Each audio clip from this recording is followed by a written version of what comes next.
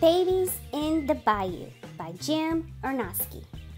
In the bayou, where hanging moss droops from the trees and white birds wade in shallow water, an alligator floats near her babies, all sleeping on a log.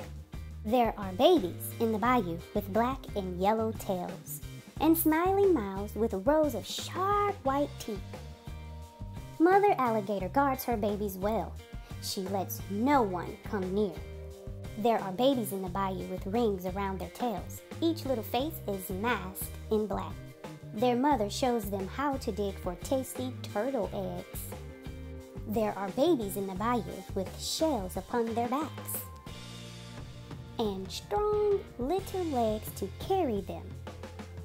One after another, the tiny turtles plop into the water. There are babies in the bayou with webs between their toes. Little ducklings in a row follow their mother through the maze of lily pads. She shepherds them away from danger, away from hungry mouths with rows of sharp white teeth. There are babies in the bayou with black and yellow tails. Be careful in the bayou.